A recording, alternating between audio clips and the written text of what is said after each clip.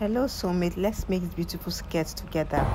Welcome dear soulmate. So today we're making a pencil skirt. This is a 1 yard material, 1 yard, and I've cut 2 inches already from the down for our waistband. This is 4 inches. I'm going to fold it like this to make every other fold is be 1.5. So this is the 1 yard we are using for the skirt. So I folded into 2 like this.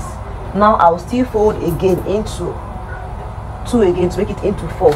Sorry, I'm cutting at the front so that it will be clear. If I cut at the back at times, it will be that clear. So I'll cut at the front so it will be clear, very clear. So this is it. This is the skirt for the tutorial. Stop. So after folding into 4, so these lines will be our lines, our guideline. This is our starting point. This one here will be our starting point. This line here will be our starting point. Then from this particular line, from here you measure to 8 to 8. 8 will be at our hip line. 8 will be at our hip line. 8 will be at our hip line. If it's for normal person is 8, but if the person have a down waist, you can use 9, or you can use 9 for a down waist person. So this is our hip line. From here, the person knee is at 20. So from the start we'll measure 20 for the person knee. This is the person's knee at 20. So is at 20. So the person's knee is at 20. This is a basic body for skirts. Is a basic body for any skirt you want to sew. This is a long pencil, a 3/4 pencil skirt, a 3/4. So now let's start our measurement.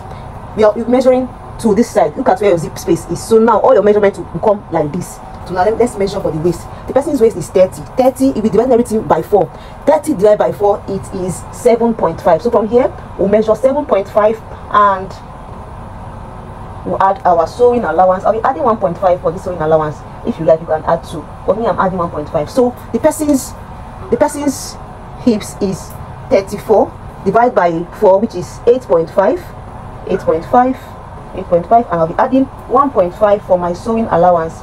1.5 for my sewing allowance. If you like, you can actually add 2.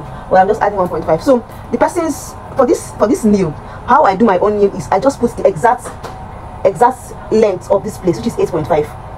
I'll just put the exact length 8.5, or you can just go in by 1.5 inch, just like this. When you get the measurement of this place is, let's say it's at 10. So here, let everything here ends at 10. So at this 10 here, you go in by 1.5, just like this. You go in by 1.5. If you like, you can put the exact waist here. If you want it to be in very deep, if you want it to just go in by 1.5. So let me see what is this. This one is half. This is half. So I'm measuring here 2.5. I'm measuring here 2.5. Normally it should be 2, but because of there's a half there, that is why I am going in by 2.5. So now let's connect our lines. Please, anywhere you don't understand, please do well to ask me a question on the comment section. Ask me a question. That is why you're here to learn. Ask me a question, and I will definitely reply you. Please ask me a question. Anywhere you don't understand, please do well to ask me question. Stop. So now I'm connecting my hip to my waist to my full length. After that, I'm going to pick up my scissors to cut it out. Look at this pencil skirt. The shape is already very beautiful. You don't need too much work already again on this skirt. It's already beautiful. So I'm going to cut out the pencil skirt, and then I'll put the lining. I'll get the lining and put it, and then put the waistband. So let's go and cut out the lining for it. And so I folded my lining. This is the lining, this is the fabric. So I folded my lining to cut out the lining for the fabric for the first place. So I'm going to cut out the lining and show you. So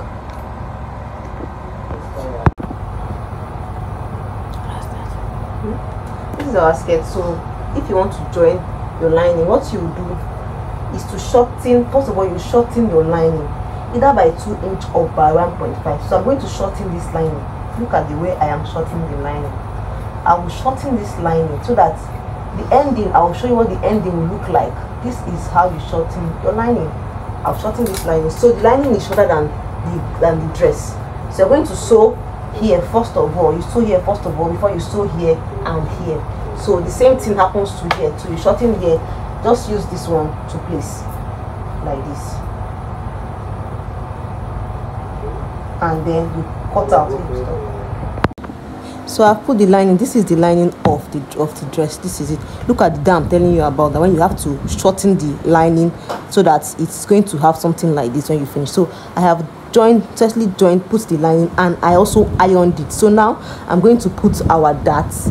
I'll put our dart. After putting our dart, I will join the skirt and we'll continue. So I have joined this skirt. Look at how beautiful this skirt is looking. So like and follow my page. Bye.